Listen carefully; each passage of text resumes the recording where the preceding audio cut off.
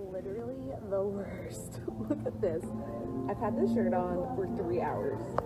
I do not work out. I just tell them what to do. And this happens. And this. And this. I cannot wait till Monday.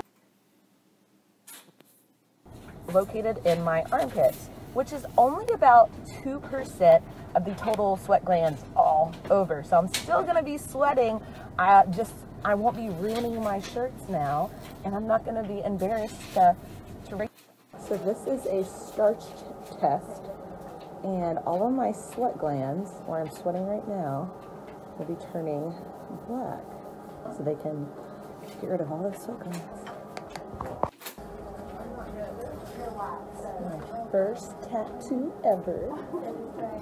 Hey. Now I'm ready to go. Yep, actually, I think they all came out pretty good.